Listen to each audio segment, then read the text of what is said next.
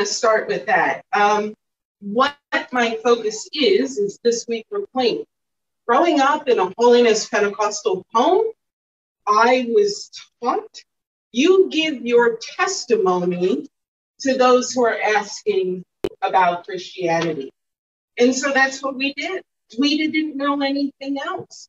We give a testimony. We tell how bad we were, and then Christ saved us, and look how good we are now. Well, the fact is, that's a very subjective approach. And it gives no absolute truth.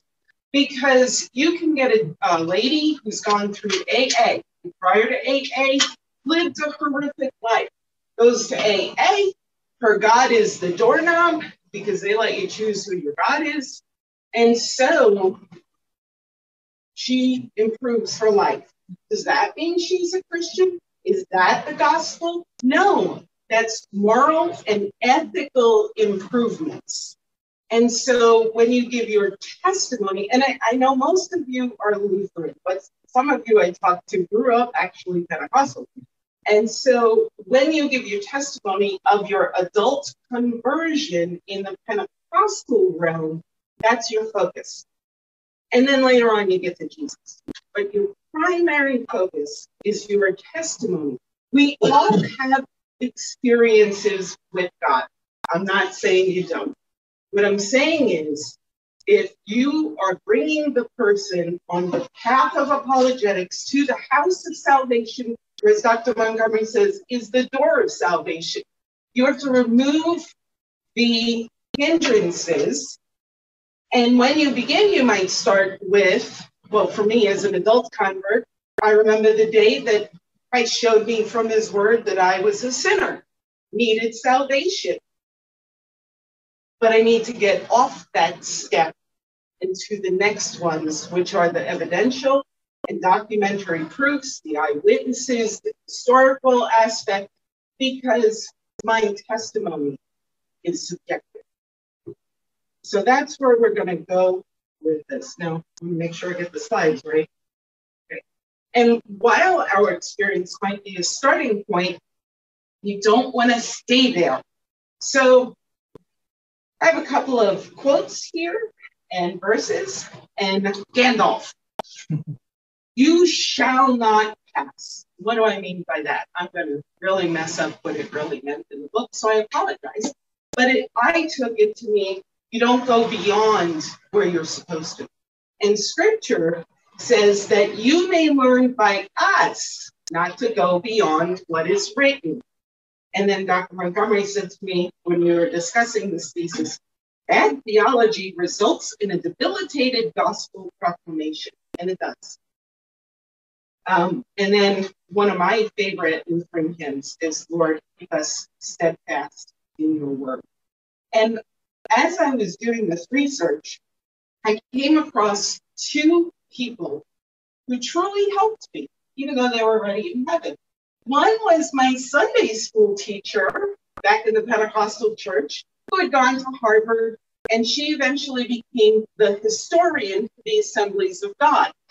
Well, she passed away just a few months after I started doing this thesis in 2019.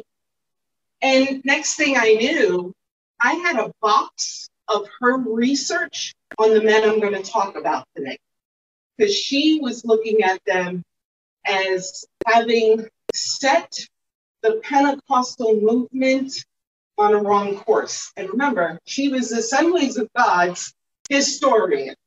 The other gentleman was Reverend Arthur J. Clement, and he wrote two different books on the charismatic and Pentecostal movements. And he had a lot of research. And then I had also a lot of research because of actually doing apologetics within the church when I began to move from Pentecostalism to charismatic to Dutch Reform, and I landed in Lutheran. So with regard to Gandalf's statement, you don't go outside of what Scripture has given us as a pattern to defend the faith and proclaim the faith. I am not saying Pentecostals aren't saved. Now, if you're a oneness Pentecostal, then we got a Trinitarian issue and we can sit down and discuss that.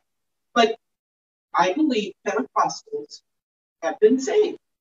It's just their way of doing evangelism and theology and apologetics has been skewed because it was initially skewed.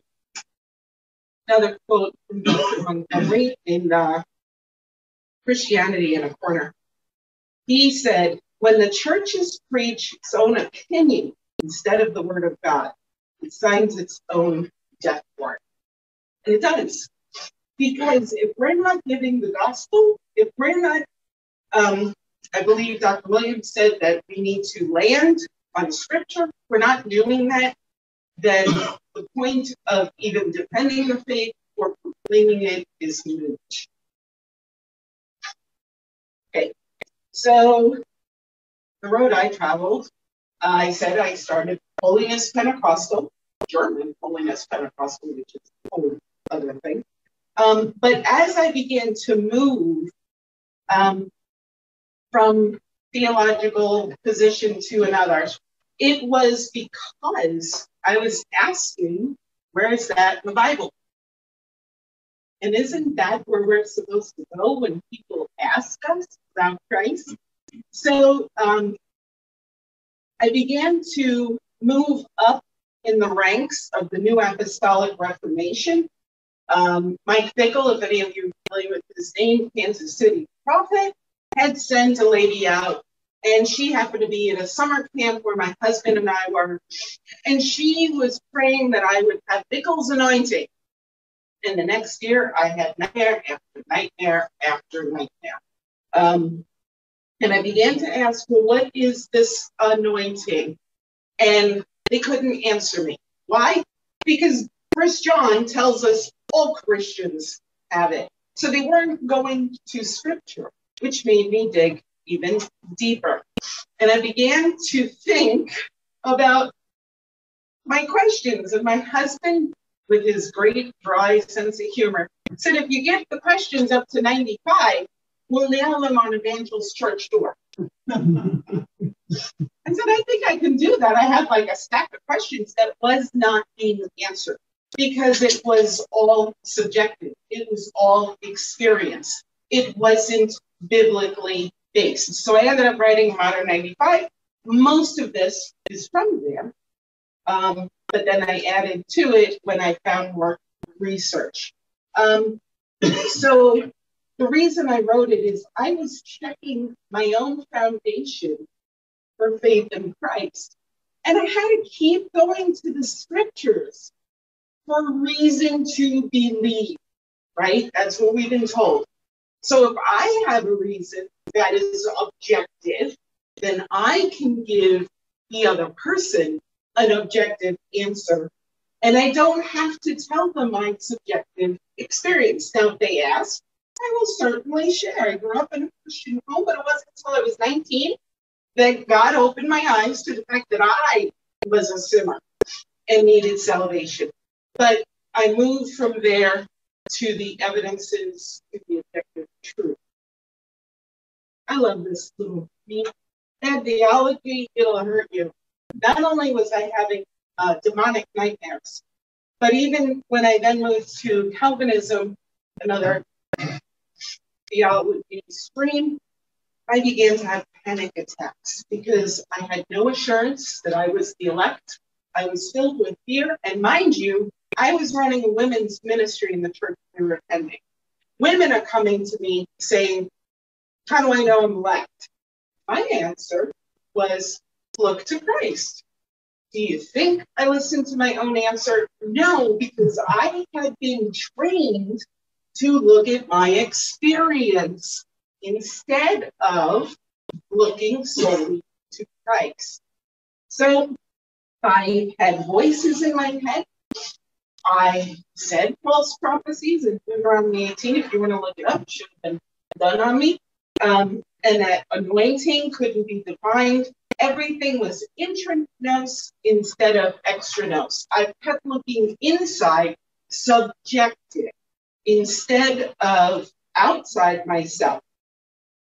Jesus became the side note of witnessing. In church on Friday nights at Pentecostal church, they'd have testimony time, and you would give your testimony of how bad you were and how much you have changed. So everything was focused on me. Look at the changes God has done in me. How many of you know that what your heart actually looks like? But you're not going to tell them, because that wouldn't be a good testimony for Jesus. So you got to kind of cover that up. And that's what I would do. And it was Dr. Montgomery's course at Trinity online. I went for a counseling degree. After the first paper I submitted, whoever was grading it said, you need to look at apologetics instead. I didn't even know what it was. I was like, why am I apologizing? Same as Tara said to me. But it began to have me ask more and more, where's that in the Bible? How do I know it's true? Because it's in the Bible. Because we have eyewitnesses. Because we have documentary evidence. We have historical evidence. I loved the Dorothy Sayers quote that we have a God who came in history in a time in history. So back to Pentecostalism and some of the founders. Experience is my creed. That is from the introduction of this book by a Pentecostal man, Thinking in the Spirit. Experience is my creed. Well, every one of us has had a different experience. So you believe because of your experience, or do you believe because that's what the Bible tells you? And I remember going to my pastor when he became Lutheran, and I would pepper him with questions. He would say, let's see what the Bible says about this question. It would bother me in the beginning, but now I find such comfort to understand that we have an objective truth, and it doesn't matter how I feel, because it's true, simply because it's God's truth. And so, as I was looking into this further, I realized that your experience is your emotions, and emotions are a pretty sandy foundation. Again, I'll go back to my carpenter husband, that if you don't have a solid foundation for floor joists or for a wall, you're not really going to want to live in that house. And so I wanted to look at my Pentecostal belief when I was growing up into my mid-30s and say, how can I help my Pentecostal friends realize they've taken a wrong approach? They're emphasizing their experience, their immediate revelations from God, instead of going to God's direct revelation in his written word. And so that's what we're going to look at. And then what difference does it make then? I mean, they're saved, let them tell their story, because their story is not the gospel. Your testimony, your experience is not the gospel. I teach my 5-year-old Sunday school students, the gospel is this: Jesus died for your sins. And if you don't land on that, even when you're talking with unbelievers, you didn't give them the gospel. Your apologetic failed because you didn't end with the information that they desperately need. Instead, you kind of hung out in your experience. So what happened was you don't have objective truth points, which are verifiable facts, eyewitness testimony, documentary proofs, and fulfilled prophecies. Instead, you have unverified emotions, experiential, opinions, and direct revelation outside of the scripture. Merriam-Webster says a doctrine where individual feeling or apprehension is the ultimate criterion of the good and right, and that's what subjectivism is. Subjectivism is it's about you. Objective truth from the scripture is about what God has done in Christ, as we say in the 19th Creed, came down for us and for our salvation. But if you're worried about giving your testimony as you're evangelizing, that's all subjective.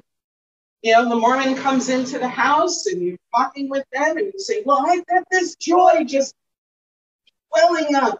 Well, I got a burning bosom. So it's no different. It's no different. And so we're going to kind of move on from there. Oh, I love Joe Friday. You know, some of you might be young, you don't know the show. But Joe Friday was a detective, and he would just say, just the facts, damn. And that's really what we're giving them. We need to give them the truth. Yes, you can explain how Christ changes your life. But why? How? Because God came down here to be our Savior. It's not about your emotions. It's not about your experience. Although, I have to say, some Lutheran hymns make me want to hit my knees more than any Pentecostal hymn I ever sung. So emotions are involved. And I'm not saying touch yourself from that. But what happened was the rule of faith, creedal, was replaced by the rule of my heart. So it promoted feelings. It testifies about our experience. It interprets the scripture in light of that experience. Truthfulness of the gospel is based on outward feelings, emotions, and experiences.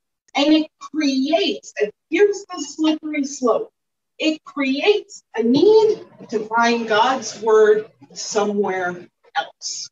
So then you get prophecies and visions and dreams and sages instead of this is what God's word says. Biblical objectivism says it promotes facts in evidence, confesses what the apostles witnessed.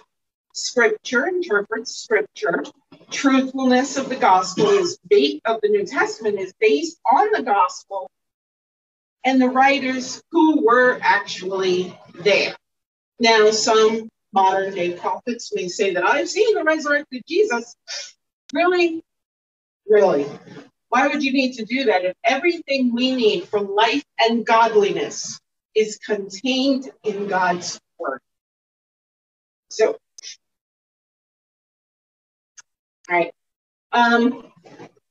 Again, their truth almost sound like the liberals today. That's your truth. This is my truth. Their truth is verified by experience. Our truth, Christians' truth, is based on the objective truths of God's word. And we can't make anything else take that primary spot. So when you do an experience-based message, presentations can be weakened. They can also kind of stir up the fervor. And then you get people coming down the aisle to decide for Jesus, and they go home and they live like what they were before. I don't tell my testimony any more detail unless someone actually asks. You know why? Because my sister also was an adult convert. Mine was super exciting. It changed me so much. My poor boss at the time thought I had a mental breakdown. That's how black and white my life was from the night before to the next day of work. My sister, she didn't have that. So then people start wanting what I had, because that's exciting. Wow, that's a change. With my sister, okay. So I don't tell the details of my conversion anymore, because that's subjective. Instead, I proclaim Christ and Him crucified, died, buried, and rose again. And I got 500 witnesses in Paul, who tells the Corinthians, if you doubt what I'm saying, go ask them. Those were the eyewitnesses. They also, again, I said, hear from God apart from the written scripture, visions, dreams, tongues, interpretation, prophecy, words of knowledge, and new apostles. Get a brand new, whole new set of apostles. And that's, again, another one of the slippery slopes that Pentecostals need to stay away from. They need to not be looking at that. They need to be looking at the scripture.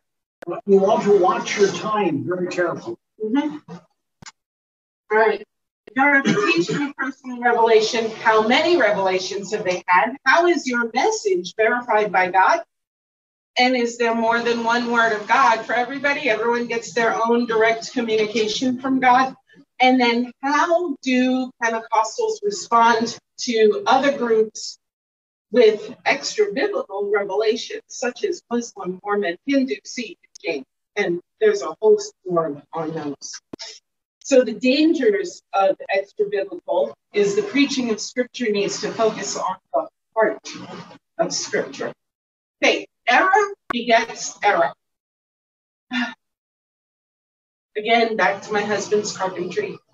That bottom part of the wall or your doorway, if it's not perfectly right, you're going to have a bad door. You're going to have a door that leans, breaks, whatever.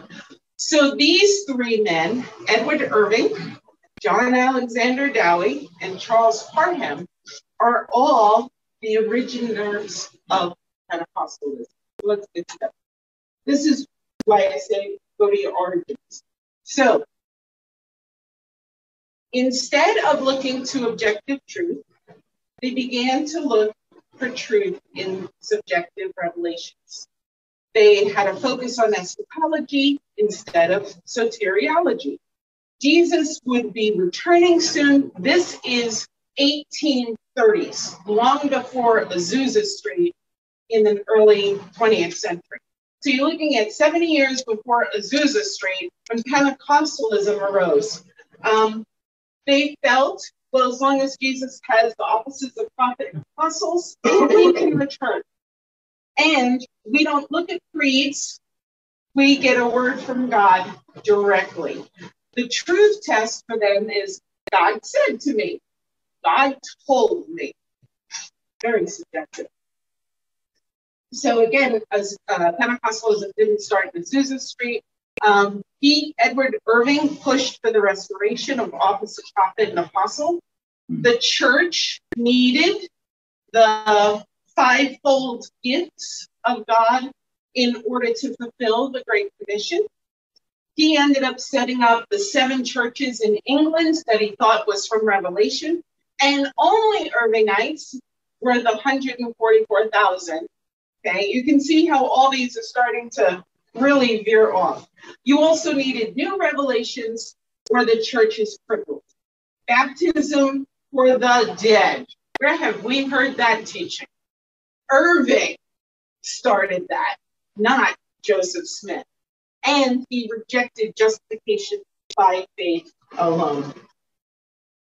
Regeneration was dispensed through the laying on of the hands of the new apostles. He would seal people, and that would bring salvation. It can be given to a dead person. And Jesus came in sinful flesh.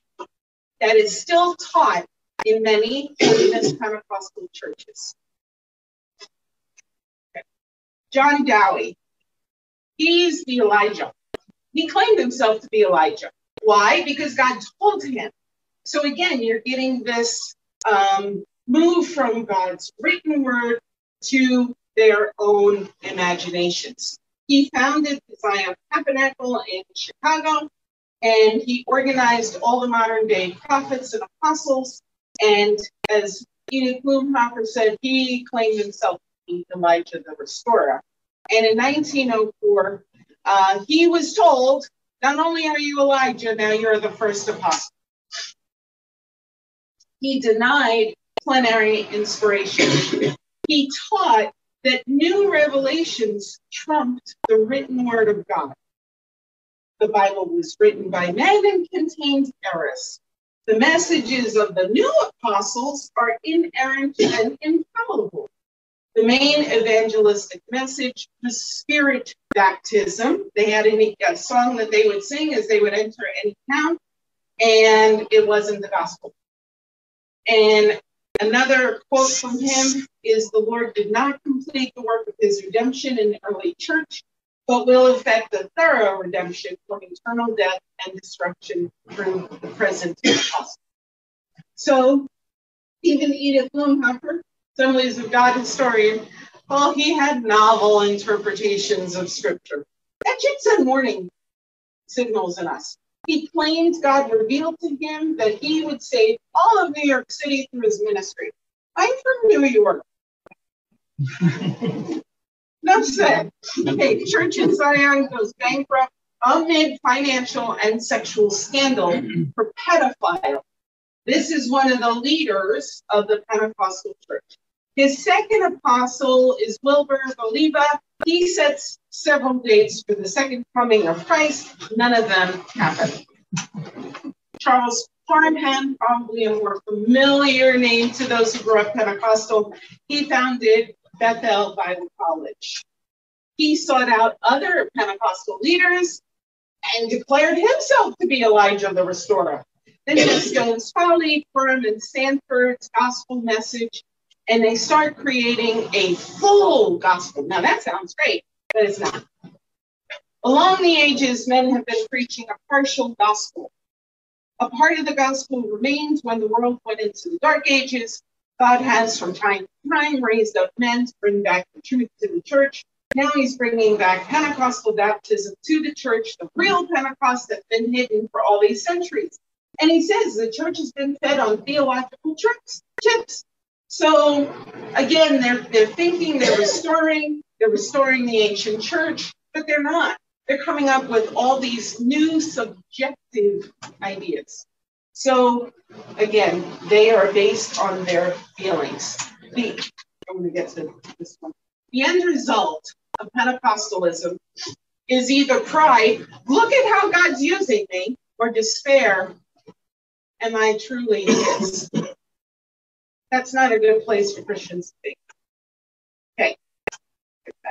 They're missing the true gospel. Jesus died, was buried, and rose again according to the scriptures as eyewitnessed by 500 people. None of their miracles or prophecies were witnessed or ever came to be. We are told to contend for the faith, and that's what we're going to get to. So how is Pentecostal evangelism similar to false religions? I think, I feel, or I confess. We do the I confess. Religious experience. If Christianity's truth is based on subjective experience, how does one rightly challenge the experience of Muslim, Hindu, Sikh, Mormon, etc.? Because they're based on experience. So Islam relies on visions, dreams, encounters. Only Muhammad experienced subjective. Hinduism relies on ancient texts with no objective evidence and no landing in history. Mormonism relies on visions, dreams, and encounters that only Joseph Smith had. Start to see the parallel. Islam began with direct revelation, quick growth in numbers. New prophet, text of the Old Testament and New are corrupt. Muhammad's dream and visions dictate doctrine. Miracles prove text, but happened centuries after the physical and eyewitness accounts of Jesus' resurrection.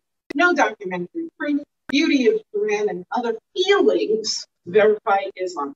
Pentecostalism, watch the similarities. Began with seeking direct revelation, with growth in numbers.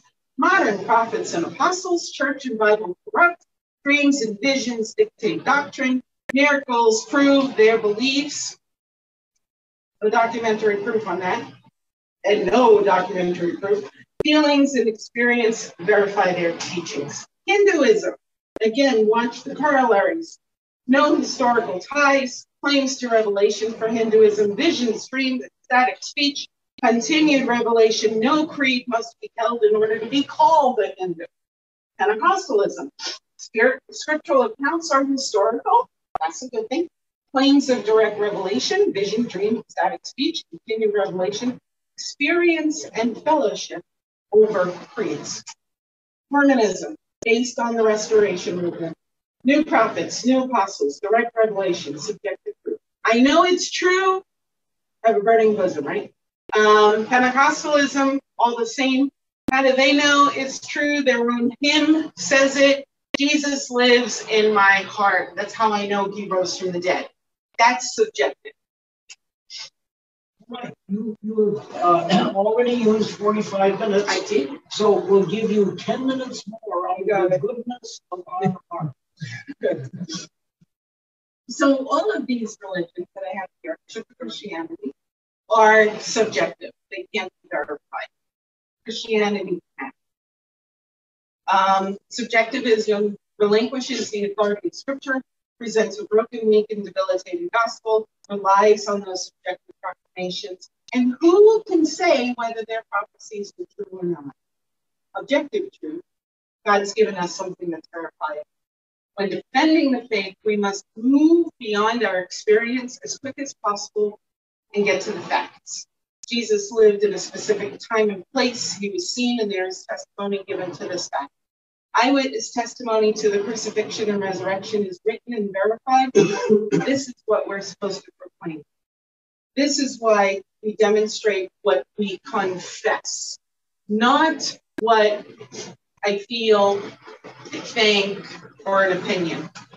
And the objective truth doesn't line up with this biblical pattern. So the modern method, share your testimony. Biblical is you share the Christian testimony. You share the life changes in modern Pentecostalism and gave your life to Jesus. The biblical pattern is Christ's resurrection is according to prophetic scripture. You share how you tell others about these changes. And we're drinking, smoking, carousing, dancing, playing cards, all that stuff. Eyewitness testimony is the pattern, and that's what we have to stick with.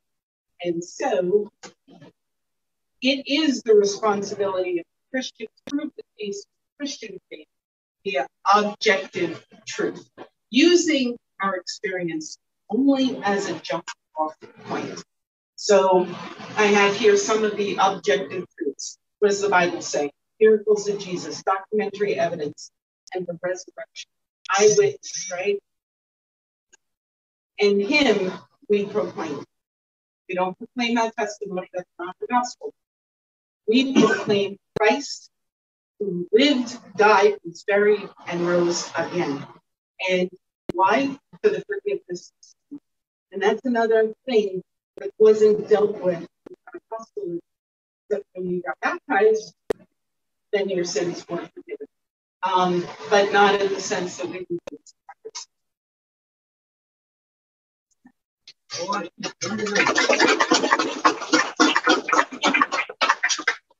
All right. The historian of the jury is now going to give you a question or two. Well, I would like to begin by commending Nancy for the choice of a very important topic, more important perhaps than she realized, because this isn't just for Pentecostals. One of the phenomena that's really concerning about the last 30 years or so is the Pentecostalization of the whole evangelical movement. So people who don't think of themselves as Pentecostals have learned to think in the same way that you're criticizing. Consequently, you might think about pitching this to a broader audience rather than purely Pentecostal. Perhaps that could be done without extensive rewriting, but in the concluding material, it would be possible to point out exactly what you're saying, maybe with some illustrations how that operates. It wouldn't take more than a chapter to give yourself a wider perspective. Right. I agree. And the second thing I want to commend you for is that I'm in general agreement and sympathy with your conclusions. I think they are important things that need to be communicated. The questions that follow are clearly an attempt to help you strengthen this so that it's even stronger in its next incarnation. And I'm thinking about pages 47 to 63, which is the core place where you deal with Irving, Dowie, and Harlem. So my question is, did Irving leave behind any published writings? Yes, they're lost. They were there, and when I spoke with Edith Blumhauer, she said his original, all we have is other people's notations. So in his case, all we have is reports of what he said, right? Secondary sources. Is the same thing true of Dowie and Parham? A lot of their sermons that were used to. Mm-hmm. And so the thing that really caught my eye was that, and we'll leave Irving to the side because apparently with him you didn't have to point. But I found Dowie and Parham conspicuous by their absence from your bibliography and from the footnotes in that section. They're probably other books. But they need to be there. So primary sources are extremely important. When you're critiquing a person, you need to get it from the horse's mouth, not from reportage by somebody else, insofar as that's possible. Because that way you have had the opportunity to examine it in context yourself. You're not dependent on somebody's interpretation, somebody else's choice about what should be quoted. And so it's good scholarly practice always to quote from primary sources, then use the secondary sources, not as your primary information for who these guys were and what they did, but as part of the interpretation. So I would strongly suggest that the actual sources from Dowie and Parham be a very significant part of it. And that was really the only significant weakness I saw in the whole thing. So I'll let somebody else. Well, that can easily be corrected by additional documentation from the footnote. Okay, and of course, including material in the bibliography where that's not provided. And now, if there's no way to go beyond this lady that you are so happy with, the one who passed away, nevertheless, you certainly need to give enough stress on her contributions to this, which doesn't take away from your originality in the presentation at all. What it does is simply make sure that you're using the very best one. And because what you're saying is so good and so important, I really hope you will add Dowie and Parham to your bibliography and the notes in that section, because people who are used to evaluating scholarly work, one of the first things they're going to look for is the right kind of use of primary versus secondary. And the absence of it will cause people to dismiss what you're saying, not unfairly, because you're actually supposed to do that, but unnecessarily, because you actually have a story. Isn't one of the problems with Pentecostalism that they call for a decision? Now that you become an Orthodox Lutheran, you would never do that because that's Arminianism, right? It is. And like I said, I won't share my testimony. My pastor has taught me, I look at my baptism for all the benefits that come from that. So you would never ask somebody to receive Christ? I would tell them, as the Bible says, that you need to believe and confess that He is Lord. But I think the terminology can get muddy.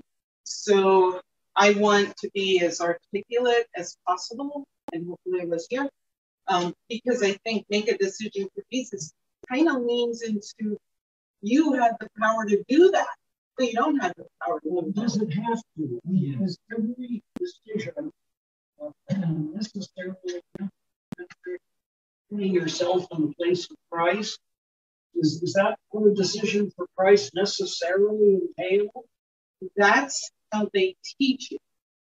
That is how they teach that and use that term. So I would try to avoid a term that they have redefined in a very different way. Now, who is they? The Holiness Pentecostals, the Assembly of God, the Southern Baptists, they will. Okay.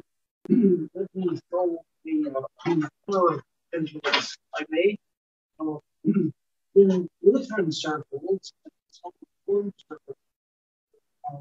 decisions of Christ are regarded as necessarily against salvation by grace through faith, because this is supposed to take away from the centrality of Christ and the centrality of his gospel.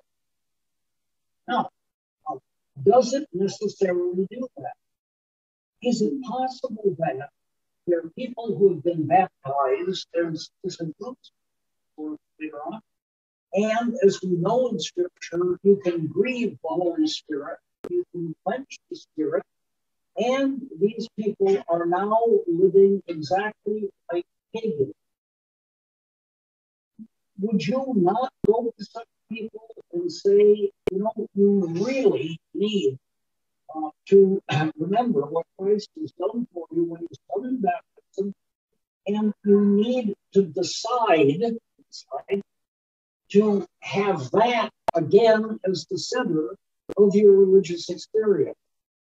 Now, if you were to say that, is that somehow taking away from God's glory? Or is it just possible that the reason that confessional churches are full of dead Orthodox is because nobody has expected them to make any kind of decisions at all? Okay, so we are dealing with someone who has been baptized into Christ, buried with him, and raised with him too, given the true gift of faith. Now, whether that person who's been given those gifts in the waters of baptism in the Word, if that person is choosing to walk away from that, then yes, at every instance I can, I am going to encourage them to choose to go back to Christ. But that's decision-making, isn't it? But they've already been regenerated. The Pentecostal Assemblies of God Baptist Okay, what about the pagan? What about the pagan, not the Pentecostal? The pagan. Wouldn't you like that person to make a decision? I would like that. Is Billy Graham on the wrong track? Yeah. Anything Billy Graham did. This is Billy Graham did a lot of great work. He proclaimed the gospel. And that is the power of God unto salvation. But he also, not only did he proclaim the gospel, he did everything he could to get people to make a decision for that gospel and to enter into a personal relationship with Jesus Christ. Now, it seems to me you want to be very, very careful here. I've come across some hyper-Orthodox Lutheran seminary students, for example, who have roundly criticized Billy Graham and anybody else who's ever expected a decision. For goodness sake, everybody makes decisions. There's nothing the matter with the decision per se. It depends on the nature of the decision and whether or not we're saying that because I decided, I've really saved myself. But I've come across very few Christians who would attribute that quality to their decision making. This is like, here's the fellow drowning, right? And the lifeguard throws him a life preserver and tells him to show up. Very, very few people say, didn't I do a grand job of getting a hold of that life preserver? If I hadn't done that, my goodness, I would have drowned. No, nobody is right-minded would think that way. I praise the lifeguard for having done this. And by the same token, I don't think a decision for Christ is per se anthropocentric, self-centered, works righteous. Oh, I think it depends on whether the person is stupid enough to think that they've accomplished something by this. Okay, so some that I know still are stupid enough to say something like this. That, well, I decided to try Jesus to see how that works. And so they're just right. I find that there certainly are people like that, and they're not just right. But this is your point, that this extends across the entire denominational spectrum where people are thinking they can save themselves through experience. But the fact of the matter is that there are transition points in life where you face truth, you face evidence, and you need to do something about this. And that really is what Graham was talking about. I don't I deny that at all. What I said was there are those of us adult converts who had an experience, but we cannot tell our experience as if it was the gospel. For sure. So that was the focus, that it's leaning away from the subjective testimonial onto the objective truths of Christ. If I understand you correctly, you're concerned about the way people like Charles Finney tainted and corrupted the whole decision model. And you fear that leaping over. Dr. Montgomery is saying not everybody who uses that word is necessarily following the model. No. Would you say that we can solve this problem by using biblical language and telling people to repent, which is a decision of sorts, but it avoids the baggage. If you're not comfortable using the word, but you can't solve this semantically. You really got to ask yourself whether there is something the matter with turning around and accepting Jesus Christ. Look, in the book of Acts, the Philippian jailer, what must I do to be saved? Believe on the Lord Jesus Christ, and you shall be saved. That is in the aorist of the Greek, which means do it now, don't wait for spring. All right? Therefore, the concept of making decisions is fundamental in life. Do preachers really get up in the pulpit every Sunday and not want to have any impact on the lives of the parishioners so that they really don't change at all? Of course not. Everybody wants to see change in the right direction. It seems to me as long as our decision preaching and decision making and apologetics is Christ-centered and not centered upon the psychology of our decisions, we should not be afraid of it in the least. And I think, too, that the scripture clearly says that the gospel, not your testimony, is the power of God unto salvation. For sure. So he's right. Hearing by the word of God. And that's the focus of my dissertation, was that instead of constantly going back to your experiences, which don't save, they may be great stories, they may be exciting, they may even make you a little intrigued, but they don't save. The gospel, God has chosen the gospel proclamation to be his power of salvation. And so, yes, I may sit there with a wayward Christian, or I may sit there with a pagan. I'm going to give them both the same message. Maybe the wayward Christian gets reminded, maybe get back on the right road. And the pagan, I'm going to answer their questions objectively. I can share what God has done in my life, but it may be no different than what they've experienced under Jainism or Sikhism. So it has to be the objective truth, because that's where God said, that's where my power is. All right. Now, let me ask just one question. Right? In contemporary theology, it's frequently pointed out that all of your biblical material is really experiential. That is to say, that the Bible presents the record of people's religious experiences. And you haven't objectively seen any of those events. What you're doing is relying upon religious experience. It just happens to be somebody else's religious experience. You are taking on board, you swallow this, and now here you are criticizing the whole idea of religion being basically experiential. No, I'm pretty how would you answer that? We all have experience with God. Different levels, different places, different times in our life. I'm not negating them, because at some point, all of us, even those baptized as infants, at confirmation or beyond, finally said, you know what? This is true. So I'm not negating the experience. What I'm saying is put it in its proper place. You are giving the impression that the biblical stuff is somehow objective, whereas all the rest is subjective, and the argument is presented in contemporary theology. As a matter of fact, stuff in Scripture is just as subjective as the rest. It just happens to be subjectivity that you like to make normative.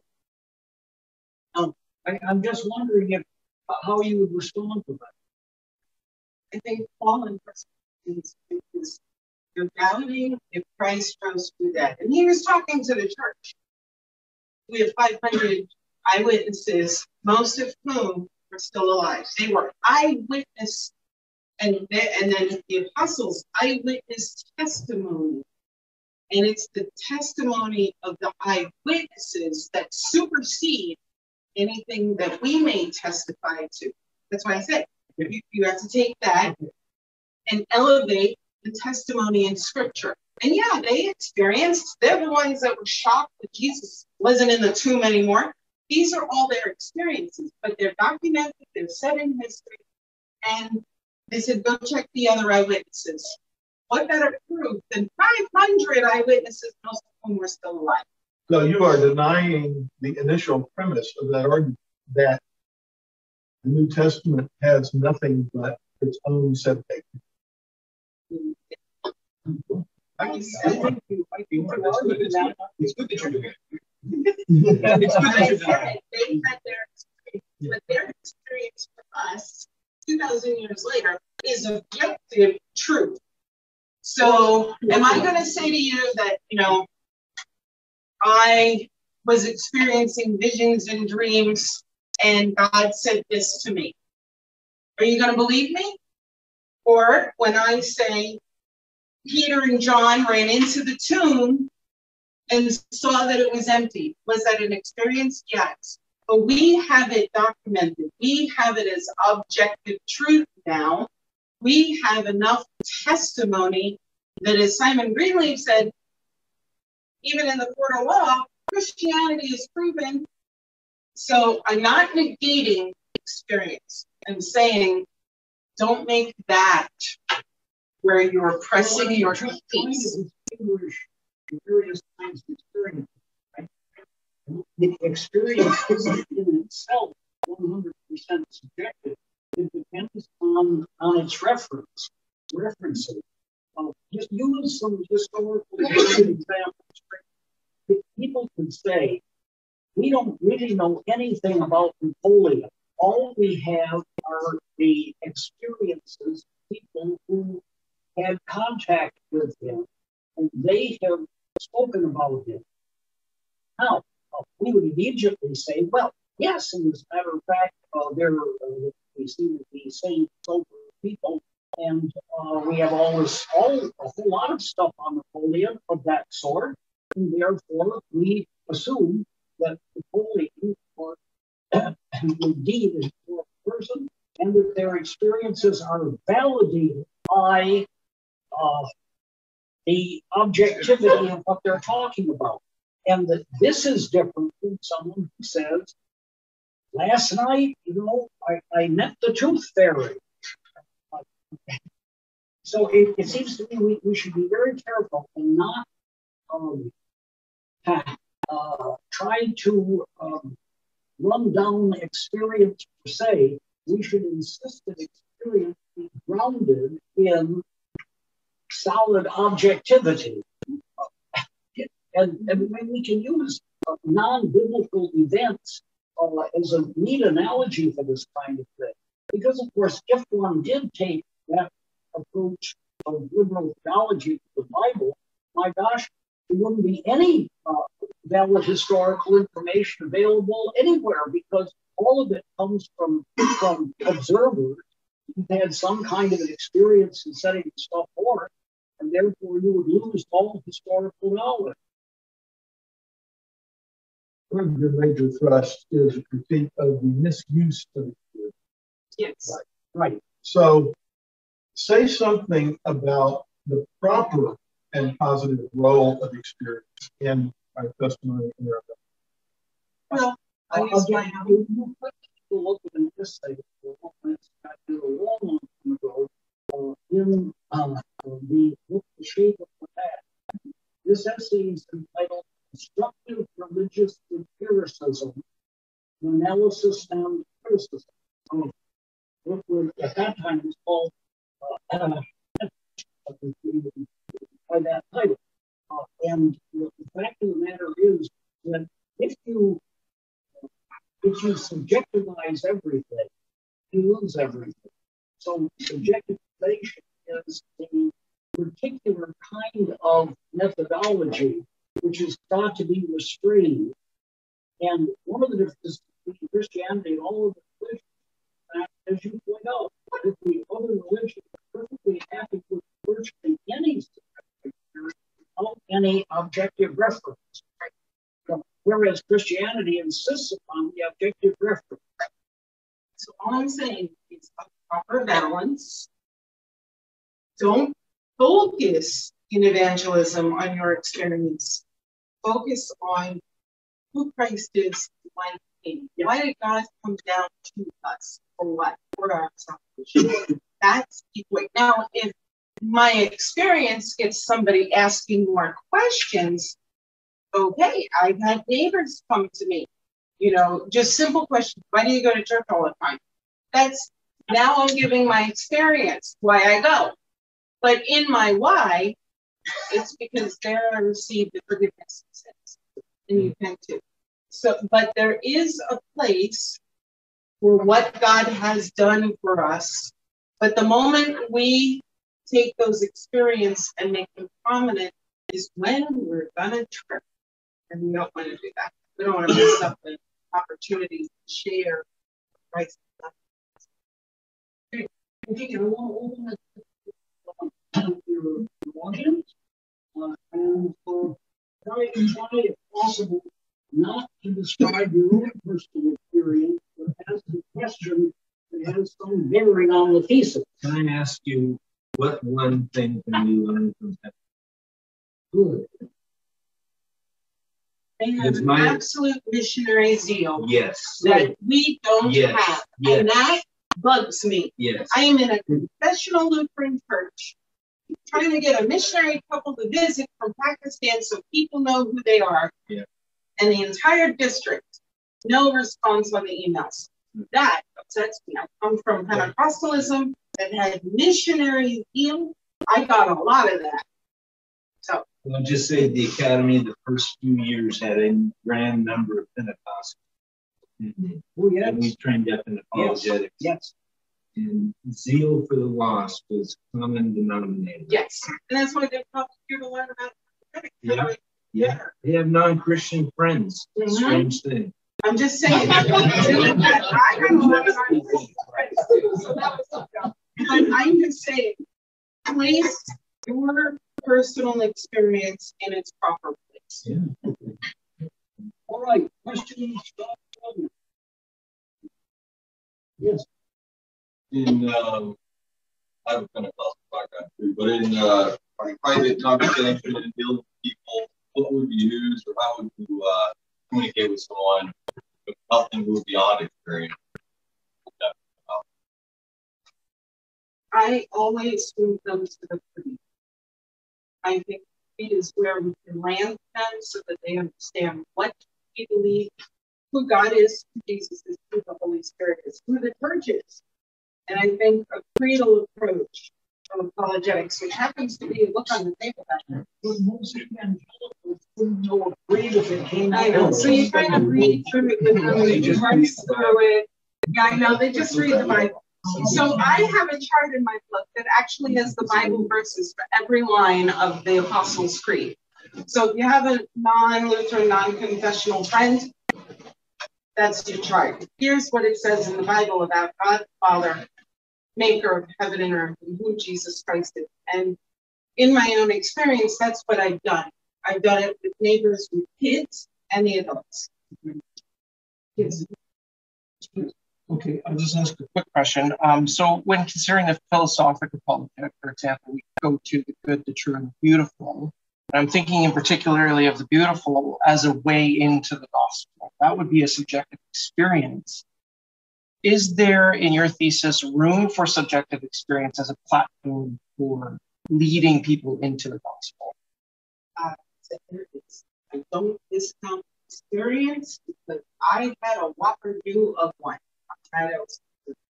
But that's not where I'm pointing anymore. So you might not have that drastic black and white. And then I find people want that. And that might not be how that works.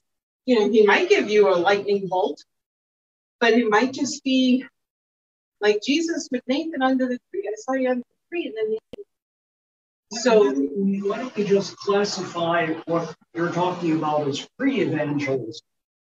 It's certainly very effective in that regard, very important. So the inklings, they're writing, all of that is, I think, very, very important, but it isn't evangelism per se. It's bringing them along the road. Sure, you might be able to remove a couple of their hurdles. You got to land at the door of salvation, at the house of salvation, as Dr. Montgomery would say. And that's where you need the Holy Spirit to do his work. And then they come up with more hurdles to go back to the Is apologetics really the movie? No. I have found apologetics to strengthen my own faith. Is there a positive thing for apologetics to present affirmative evidence for believing? Absolutely. Can you explain that? I can use an example. Young boy came across the cul-de-sac, going to help me pick the strawberries. And we're picking the strawberries, some of them have little roly-poly balls. He sat with me, we're sorting through them, and he starts asking me about the end times. This is a 7-year-old boy, because one of the kids at church, at school, was talking about it. So I sat with him, explained what happens, and then we talked about the cross. We talked about how his sins could be forgiven and what sins are. All of these are explaining our faith to a 7-year-old. He said, "Why are you a Christian?" And I said, "Because Jesus died for me, and I believe he died for me." And there's your experience, right? I believe. A year later, he comes back. If I believe in Jesus, does that mean I have 2 fathers? Yes. So, because you have your earthly and you have your heavenly.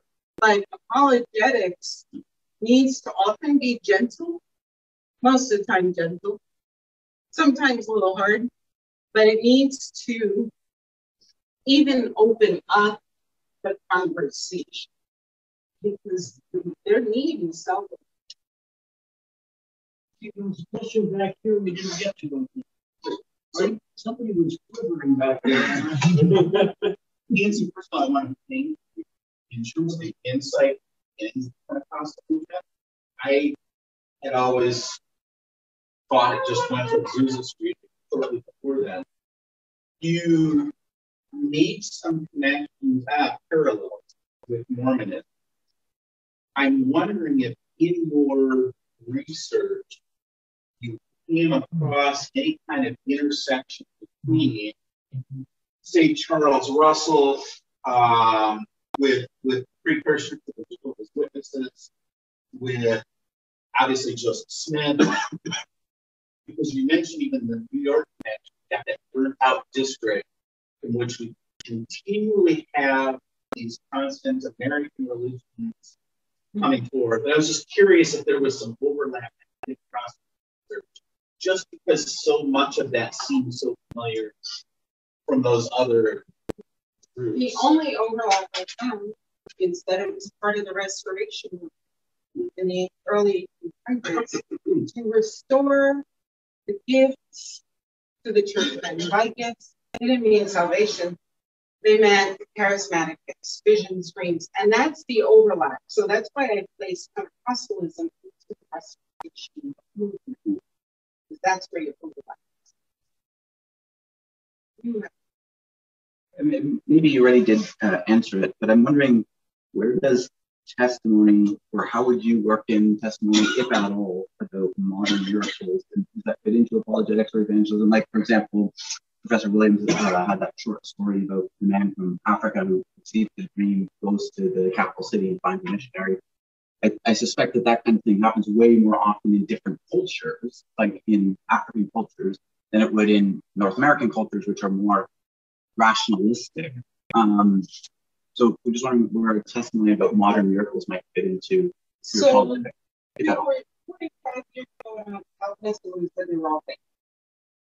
As a student of church history, I have found God has worked that way for centuries. Does he do it now? I'm not going to put God in a box. I'm going to go with Professor Williams. That's out of my realm. God can. Is it the norm? I don't think it's the norm. And it wasn't the norm in the New Testament. It's just that we have record of all the miracles. So it looks like this was the norm. But it wasn't the norm. But God can and still does move that way, but always in line with what the Word of God teaches. When it starts going off, we can start. All right. If we have covered questions, and I noticed that everybody has been awfully nice candidate. That's all right. We're being decent candidate. But it's not our style. Yes, I think so. So we should retire and take a roll.